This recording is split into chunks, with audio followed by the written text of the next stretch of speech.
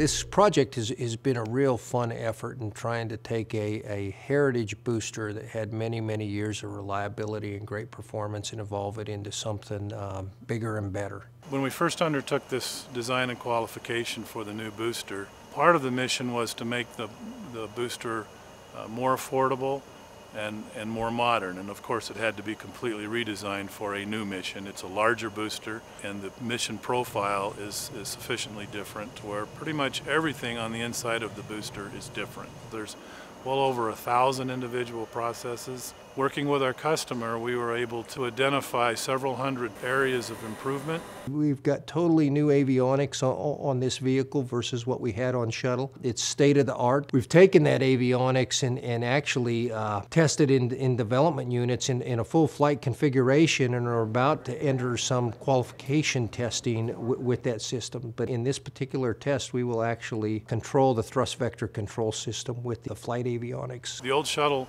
program utilized a rubber insulation between the case segment and the propellant that contained asbestos, and so we selected a fiber called PBI, which is used widely in the fire protection industry.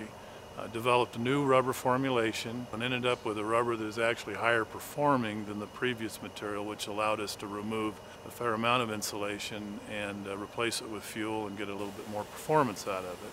So not only is it environmentally friendly, it's a higher performing material and a higher performing rocket. Structurally, we've had to make some changes. The aft attach point of this booster, in order to accommodate the structural configuration of the SLS vehicle, has been moved several feet aft. And actually, this QM1 test will be the first test in a static configuration that we've done with that actual SLS attach point in place. We had to design a new core and a new propellant grain inside the fuel that's inside the rocket. Part of that required us to design and manufacture all new tooling that forms the inside of the motor. We had to redesign our nozzle because we have a different performance, different things going on inside the motor, and so a large portion of the nozzle was redesigned. Also, we've had a major effort over the last 2 years to try and improve the affordability of this vehicle, because the intent here was not only to have a higher performing vehicle, but to have one that actually costs less. And we believe we've achieved that, and this test of QM1 will be evidence of that culmination.